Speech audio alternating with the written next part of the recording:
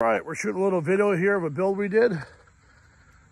Now, when the customer came to us, it was just the tote and a bleach tank on it. So what we have here is 2 gear drive Kohlers, 26.5 horsepower with Udor pumps, 10 gallon a minute at 3,000 PSI.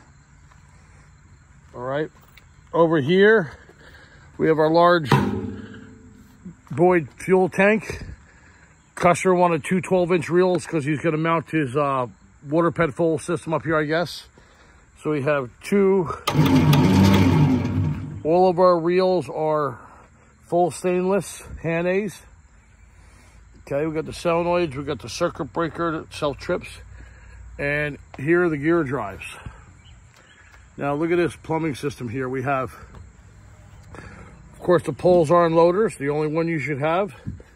Notice no hose clamps. We use all hydraulic crimp clamps.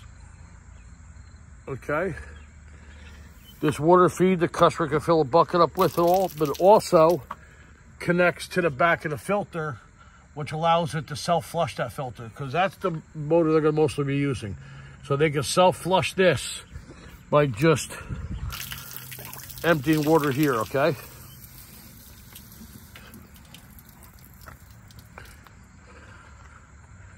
The gear drives, we got all the exhaust TIG welded and plumbed down through.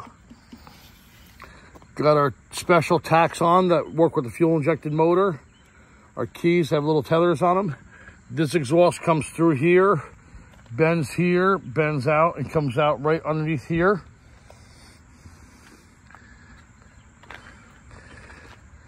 We have our Flow Pro right here with our dual injector. The reason why we have a dual injector is one's gonna be for the soap, one's gonna be for the bleach, and other things as well. We'll show you that when we get the mixing.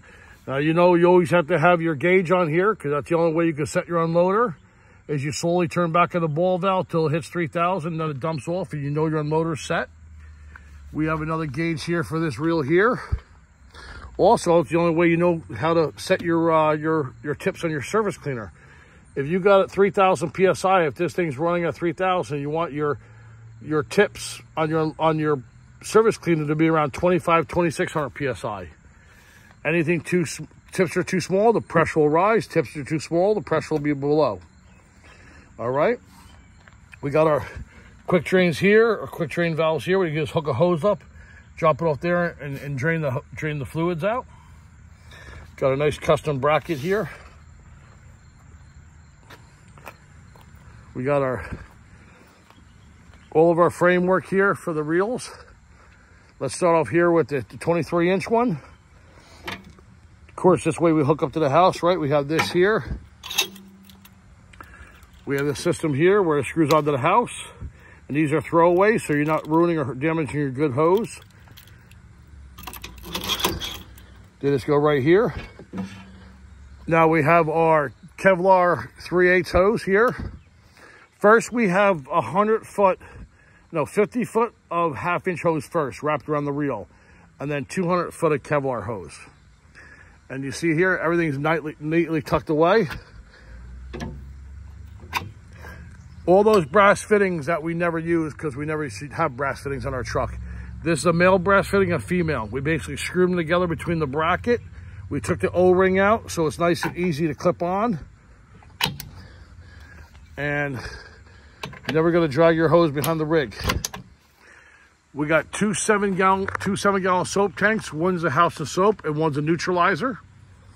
Okay, and this is how we have each of the valves goes to each of the valves on the downstream injector. Now we have the Super Sunsucker here with the really good valves we got from Manatee. There's a 2.3 and the good check valves. Now, if you want to go ahead and downstream your bleach, you just turn the bleach here and you turn your soap. And this is how you meter the soap. Because we know the soap gets concentrated, we need to meter it down.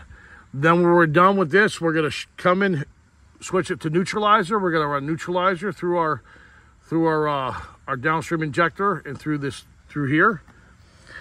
And then the soap here is pretty harsh, so we always want to flush everything also with the soap. Now, if we have this on off auxiliary, right? We have this little connector here. You pop that off here. And this here is its own valve. So once you turn this off, you plug this in here like this. And you can drop this into a bucket of caustic degreaser or what have you, whatever you need. We're not using it. You pop it off, put your cap on, and that's it. Over here, we have another, he wanted a drain for the SH. I'm not a fan on putting any type of bulkheads on the bottom, but that's what they wanted. So we have another custom mount here with that as well. Flow Pro. Most of you guys know I build everything, and you know what? For the quality of this, it's not even worth it. Not even worth my time. Only thing I did add on it was the indicating light. Now, most of you guys buy these, and it's all personal preference. Where they come, when what you have to energize them for the ball valve to open for to use them. This one here, on off. This valve is open here to full flow. Basically, we had to take this apart, and Mr. West basically showed me how to do it. Great customer service, how to change this so it's always open unless it's energized. So we went ahead and switched that around. We put an indicating light on it.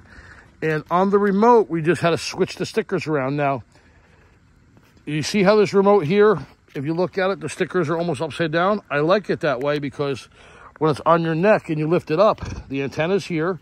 It's not poking a hole in the bottom. And then your rinse and your mix. And we also changed the strobes a little bit. So that's, you know, you're spraying there, and then you want to rinse. You just turn it off, and we had to turn the sticker upside down because when we changed the valve position, you have to change the sticker, but we turned it upside down. And we like the sticker upside down because when you grab off your chest and go like this, that's how you read it. All right, we also got the water fed coming into a valve here, so if you want to shut it off, you don't want to fill the tank all the way, or you want to give the well a rest. And then up there we have, of course, our filter going to our Joe bowl in there, not a Hudson valve. You notice all the wires, everything goes through with grommets, through the bed. All the electrical, see, all the electrical go through grommets through the bed here. Same thing with the fuel lines. Everything's nice and neat. We have our hydraulic 90s on here, so everything flows real nice. We have our, this here's a swivel, so we can take this apart. We have our nice mount here, nice mount here. Everything is secure. Everything is custom, all the hose lengths. Yeah, nice little build. Gentleman wants to add some more stuff to it later, but it's a nice little start. Notice no drop tubes. Like I said, we drill a hole and pull the hoses right through them. There's filters on the bottom. But yeah, it's a nice little build here. We tried to offset the motors as much to the left as possible to take care of most of the weight is on this side.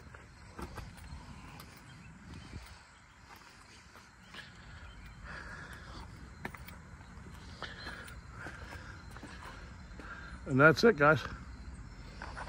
Keep on spraying. Another shot of the plumbing. See how we go ahead with stainless steel rods, how we hold these filters in. We put nut certs in, see these nut certs?